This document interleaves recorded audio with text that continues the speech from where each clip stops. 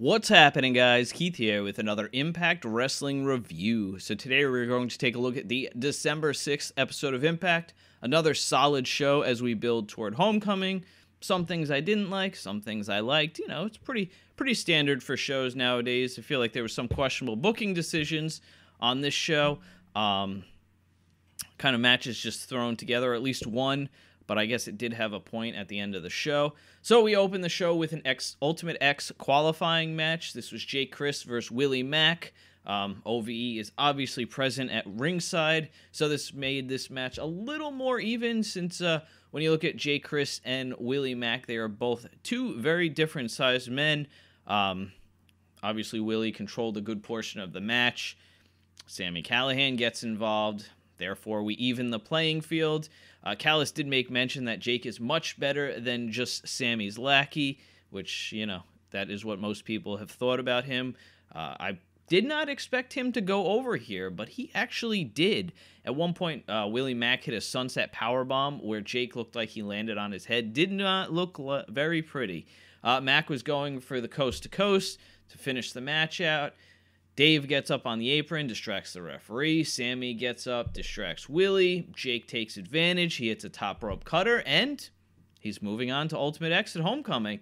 Definitely thought Jake getting the victory was the right decision here. Jake is a very talented wrestler, and we've seen Sammy make mention of it, that he is one of the best wrestlers that he knows, if not the best. At this point, I was pretty excited. I said, you know what, maybe they're going back to, you know, the roots for the X Division Championship almost being its own division, not really like a mid-card title, what they used it for with Cage, which I wasn't a huge fan of. I really think it is time for Impact to bring in some sort of mid-card title, whether it be a TV title or, hell, they could bring back the Grand Championship without the rules and just use it to help elevate guys from here to here. I mean, the X Division Championship is really not meant for that, at least in my own opinion. But, you know, I mean, you have guys like Willie Mack, and you don't know if they're going to be world champion, but at least if you have that mid-card title, and you can have pretty much most singles guys hold it in the company or something like that, that are technically outside of the X Division. But just a thought I had. Let me know what you guys think. If you want to see another title in the company, help, you know, give some matches meaning, because we do see a lot of matches that are just thrown together for no reason, at least with another title. You would have another reason for it. Then we had Tessa and Moose. They cut a promo, hyping their match with Johnny and Taya later on tonight. Still not really sure why this match took place. I mean, if something was set up for this to happen last week, it would be fine. But, you know, otherwise it's kind of just happening. I guess Tess and Cage versus Johnny and Taya really wouldn't have made sense, so I get it in that aspect. But, I mean, as far as the promo was concerned, Moose was fantastic as usual. He was hilarious during the match as well when I get to that. And then we have the quote-unquote, I guess, the debut of Dark Alley. She was accompanied by Sue Young, and she faced Heather Monroe. Did not feel like your typical Alley match. The crowd was not really into it. I think they were unsure how to react to Dark Alley because, you know, they like Alley, but they don't like her current character in that, I guess, way. We even did get a Heather chant, so that was something different. But this seemed to be a much more competitive match than I had expected. But I guess the whole reason behind that was because we did get more character development on Alley as the match progressed. She ends up going over with a code breaker. Then after the match, she uses the mandible claw. Kiera Hogan comes out. She attacks Sue and attempts to snap Alley out of it. Alley attacks her, hits her with a code breaker. So I wouldn't be surprised if we do see a match between Alley and Kiera Hogan at Homecoming. It would make sense. I mean, this is your perfect way to bring Rosemary back. If she is cleared to wrestle, I know she was rehabbing somewhat recently, so I think if that's the route they're going to go, I think that would be huge. I definitely see more people being interested in stuff with Rosemary. I think she had one of the biggest followings in Impact, so I think with her back, that will definitely help. I mean, a lot of things in the shows, over even the whole tapings, nothing, especially with Impact looking for a new television home, you would think they would kind of be trying to nail every angle, every segment, just trying to make it must-see TV. Just kind of seems like they're, I don't want to say phoning it in, but it just seems like everything's safe and standard.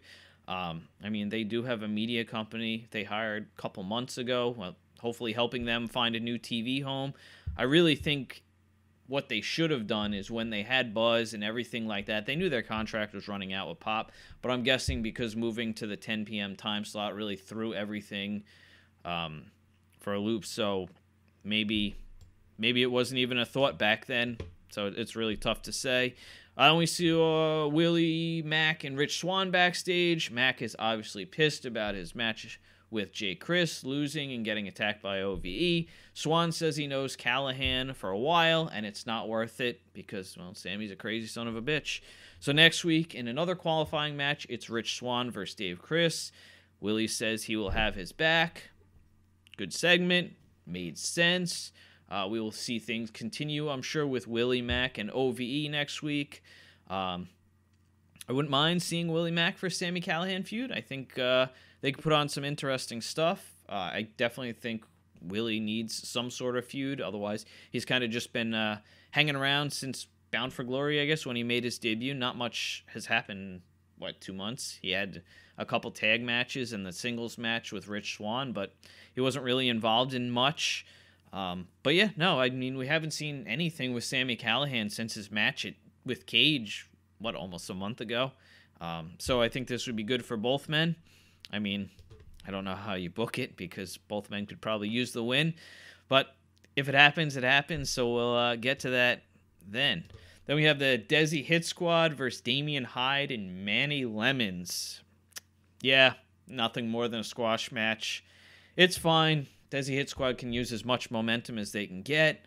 But unfortunately, I don't see much happening with them, especially with LAX and the Lucha Brothers owning the tag division, basically. But, you know, I really don't know with the Desi Hit Squad. It seems like they go with it and then pull back. Gas down, pull back. It just doesn't seem like they're really sure what to do with these guys. I don't even know if we're going to see Cinder back.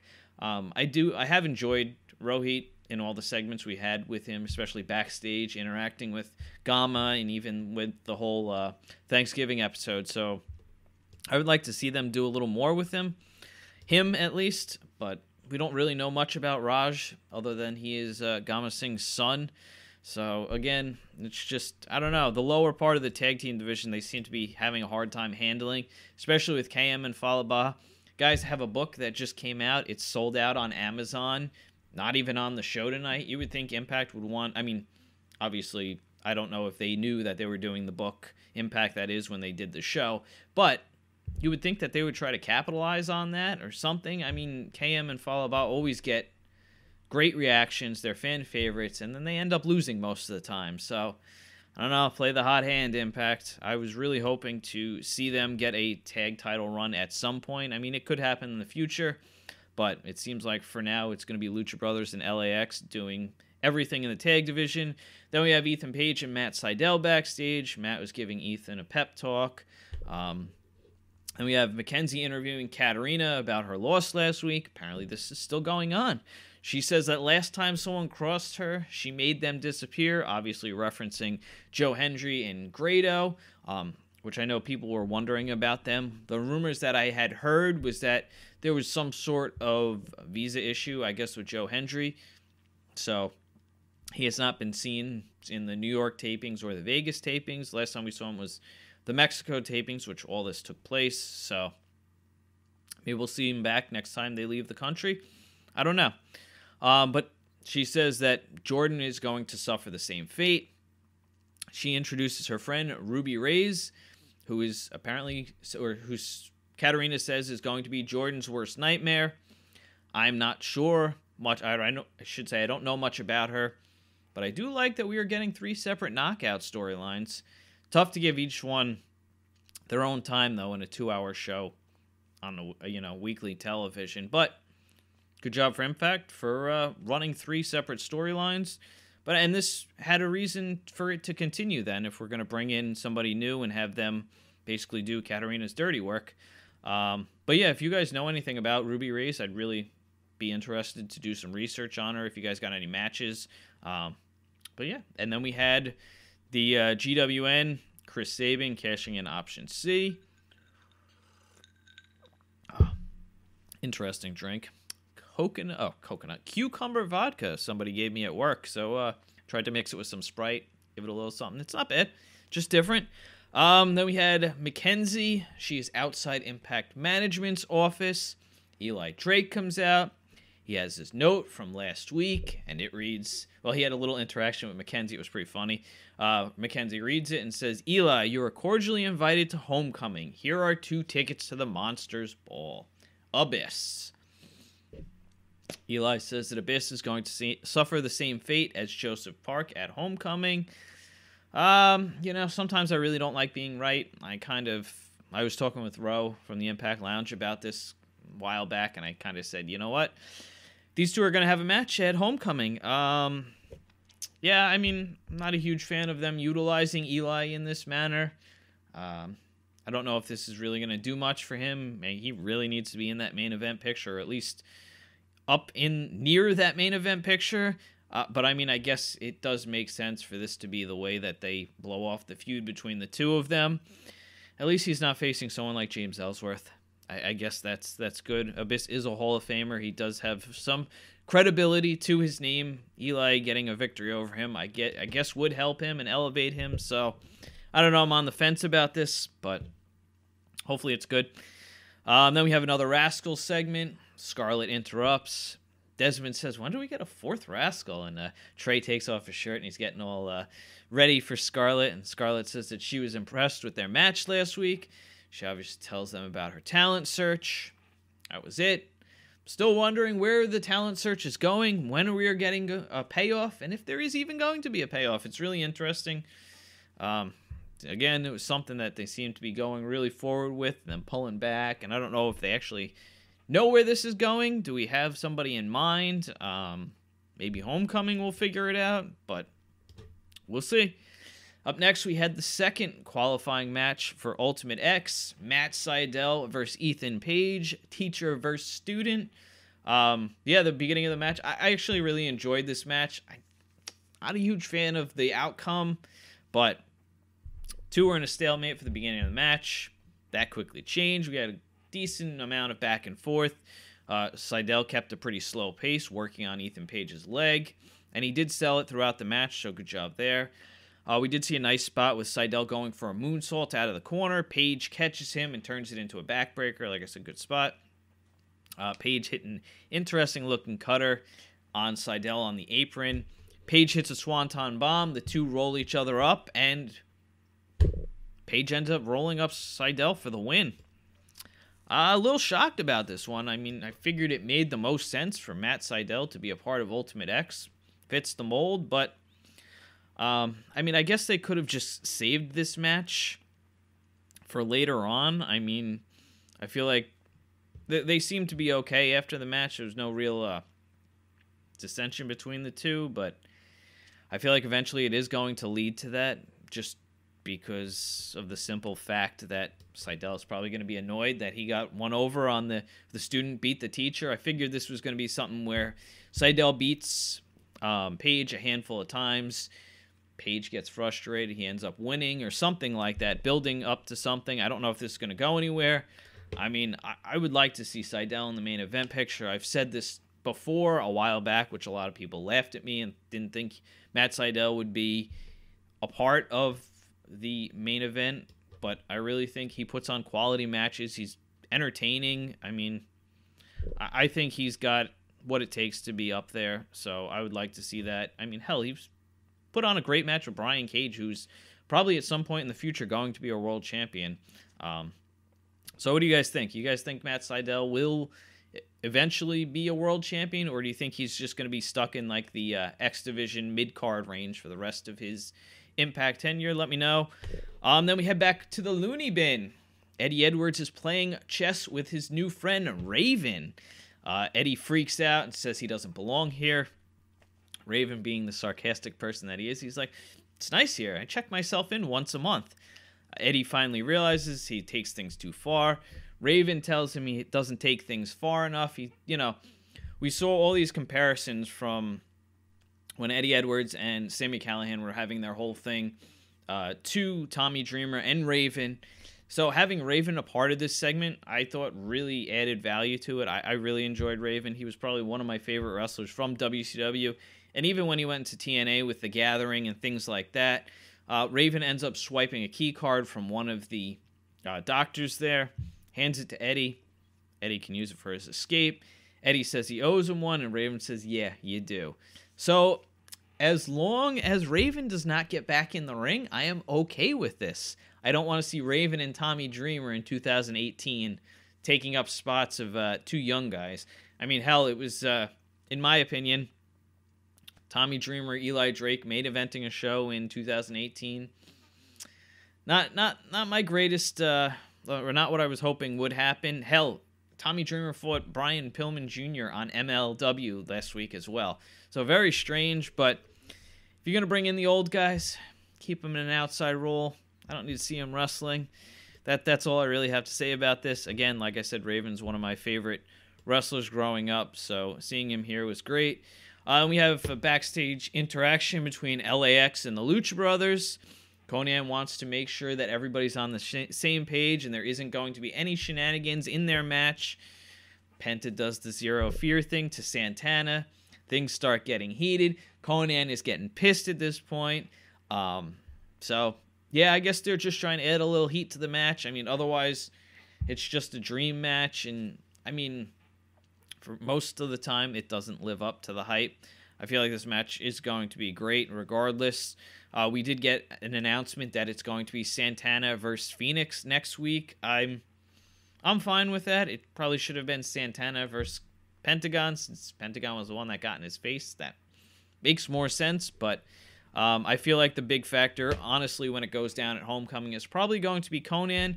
He's probably going to have to choose between sides, but we will see. And then we had Johnny and Taya being interviewed by Mackenzie. Johnny says he is going to take Moose to Slamtown, and Taya says she is going to give Tessa a taste of what is going to happen at Homecoming. And Johnny said it's a big night because it's the first time they've teamed together, and I'm pretty sure he was just talking about in Impact because I've actually seen them tag together against Joey Ryan and Candice LeRae a while back. So that was that. And then we had the main event, Johnny and Taya versus Moose and Tessa. Moose is a funny guy. I really like what they're doing with him. When they turned him heel, he's just kind of this prick, and like I said, he's just hilarious. In the beginning of the match, he tries to kiss Tessa. I guess Johnny went and kissed Taya in the other corner. Moose goes to try to kiss Tessa. Tessa's like, the hell are you doing? At this point, Johnny goes and rolls him up, almost gets a 3 count. Callis at this point says, Moose is such a talented athlete, but he's a douche. Like I said, funny stuff.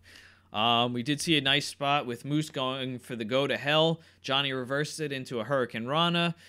Taya looks like she's going to win. Moose pulls the ref out. Johnny takes out Moose. Taya left alone with Tessa in the ring. She puts her in that same submission she used, I believe, last week, that bow and arrow type move, and Tessa taps out in the middle of the ring. So that was a little bit of a shock. I think it probably would have been better had the men finish this match, just because the women are actually going to have a match together at the pay-per-view. The two, besides crossing paths again, that's really all between the two of them. After the match, obviously, the heels need to stand strong. Moose hits a spear on Johnny. Tessa attacks Taya. Tessa grabs a chair. She's about ready to hit Taya with it. Killer Cross comes out. He grabs the chair from Tessa. Cage then comes out. He knocks Moose out of the ring. Hits a German on Cross, which Cross just stands right up. Crowd's really getting into it at this point, between the standoff between Cross and Cage. Cross just like, screw this, I'm leaving. Gets out of the ring. Cage helps Taya up. And we get a stare down between Cage and Johnny to close the show. So, the match was good. It was enjoyable, but still weird that they just threw it together. If this was somebody's first time tuning in, this was a lot going on since you had multiple crossing over feuds and stuff like that. No really didn't tell you anything about Cross and Johnny's relationship in the past, or Cross and Taya's, but it seemed like they had just a lot going on here. But seeing Cage versus Cross together, I think that's something we're definitely going to see in the future, and we could have probably had that at Homecoming had Johnny dropped the title, but it definitely wasn't time for that. I think Johnny makes a good champion for the company, so there's a good possibility he retains at Homecoming. I still think Taya has a good chance of picking up that Knockouts championship. She's been getting great crowd reactions. It seemed like they're doing a lot with her character. She's got a new music video and new entrance music. So, yeah. But, I mean, I'm not sure how many more weeks we actually have until Homecoming. Usually they take that 2-week break at the end of the year. So, I'm not really sure. I haven't heard anything on it. Nothing about them moving to a new network. That's still up in the air. I did hear rumors that Pop said they would keep Impact on until they found a new network. So if that's true, we will see. But yeah, that's pretty much all I have for you guys today. Let me know what you thought of my review. Let me know what you thought of the show. Yeah, that's it. I'll probably be back Sunday for my viewership report. Maybe tomorrow. I'm still working on that 2 million subscriber video, just showcasing how much Impact has really grown on YouTube in the past year. But yeah, thanks for checking out my video, and until next time, don't forget to like, share, and subscribe. Thanks, guys. Bye.